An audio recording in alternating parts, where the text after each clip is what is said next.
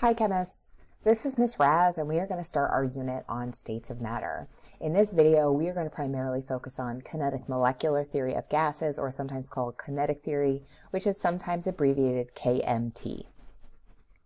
At the end of this video you should be able to describe the basic principles of kinetic theory of gases and explain where gas pressure comes from and what affects it.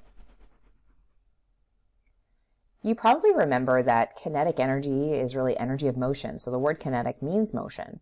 And the kinetic theory of matter says that all particles of matter are in constant motion. Now, you may think of solids in that the particles aren't moving very much, and that is true, but they are still moving even though it's hard for us to see. The word gas comes from the Greek word meaning chaos, and if you look on the right hand side here you can see this is kind of what gases look like on the particulate, where these particles can collide with each other and the walls of the container. Now, scientists have engaged in many experiments that have led to evidence that suggests the following behaviors of gases. So we are going to focus on individual theories associated with the kinetic theory of gases. The first one is that gases are made up of tiny particles of negligible volume. So basically the word negligible means really small or insignificant volume.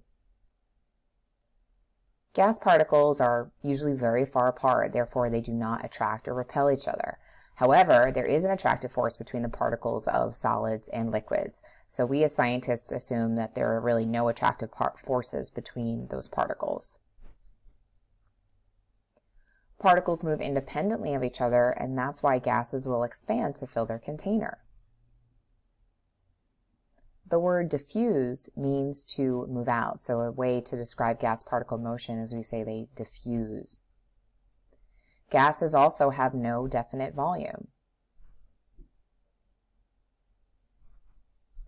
Gas particles will also move incredibly fast, so thousands of kilometers an hour. And you know this if somebody shows up at your door with a pizza, you can, if you're on the other side of the room, you smell it immediately. Another example is if somebody's cleaning in your household, right? When you open a bottle of ammonia, the entire room will eventually smell.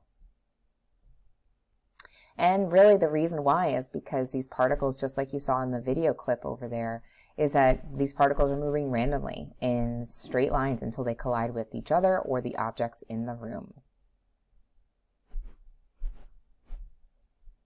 We describe gas particle motion as a random walk, basically where gas particles will move in a straight line until they collide with another particle and then change direction. And then of course this repeats.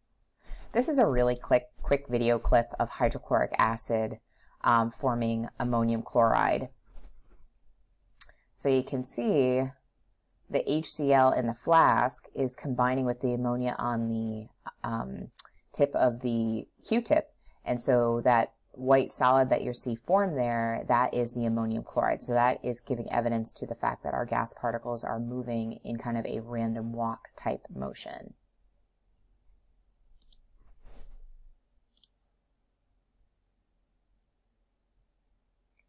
We also assume that any collisions between gas particles are elastic, which means that these gas particles will essentially hit and then break apart from each other. They do not stick together.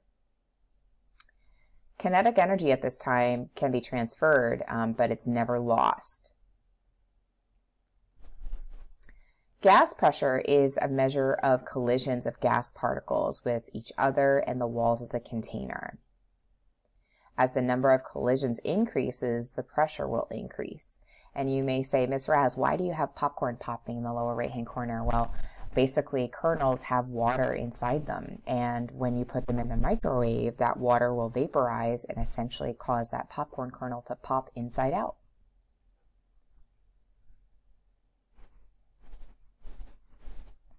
You will see more collisions result if there are more particles in a particular space, and if you increase the temperature. So if you increase temperature, the pressure will increase because those particles have more kinetic energy, and therefore they're colliding with each other more and the walls of their container more frequently.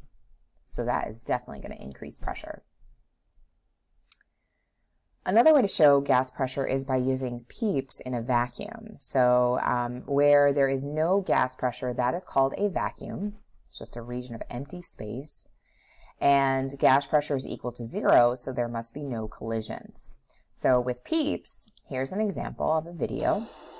Okay, so we have our two bunnies here. Pierre will be the stunt bunny, he is the bunny inside, and Marie is the bunny outside, so we can look at the size difference between them. Oh Pierre, I don't know, this could be dangerous. Don't worry Marie, we'll be alright. Start the vacuum pump. Notice it going in the background. It's coming. It's making that pumping sound. Oh Pierre, something is happening to you. I feel so funny. Oh Pierre, it's getting rhythmic. Oh boy. Vacuum pump is still sucking air out. But we're creating a vacuum in there. All the little tiny bubbles in the marshmallow are expanding.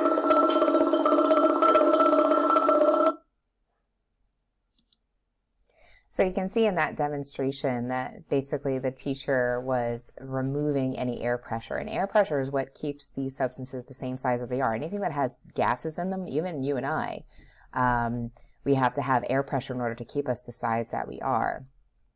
So marshmallow is so nice and fluffy to eat because it has air bubbles inside. And so when you're removing the pressure, there's really no gas particles banging into the PEEP, keeping it the size that it should be at regular room pressure. And so that's why you'll see the marshmallow expand. And then eventually in the clip, he shows that he lets the air pressure back in and the marshmallow will decrease in size because all those little bubbles had popped already. So atmospheric pressure, as I already mentioned, is the pressure caused by the air in our atmosphere. And it depends on the weather and altitude conditions. As you see the altitude increase, your atmospheric pressure will decrease. And you would know this, especially if you went hiking, for example, in Colorado. It gets harder to breathe as you go up mountains because there is less oxygen available. If there's less oxygen, that means there's less particles colliding, and therefore there's less pressure. Standard pressure is the average pressure as measured at a specific level, and this is now sea level. Standard pressure equals three quantities. These three equalities all represent the same exact thing, they just have different units. So the first one is atmosphere. So 1 atmosphere is a standard pressure unit, 760 millimeters of mercury, and then finally 101.3 kilopascals, or kPa. When we talk about millimeters of mercury, we're literally talking about this thing called a barometer. So a barometer is a device used to measure atmospheric pressure. Basically, the barometer is open to the atmosphere, and the pressure pushing down on the mercury forces it up the tube. And what you see for the height of the tube, the height of the mercury in the tube is going to tell you the pressure. So if you have any questions, make sure you direct your questions to your teacher, but I hope this video was helpful in understanding a little bit more about the kinetic molecular theory of gases. Thank you so much for watching.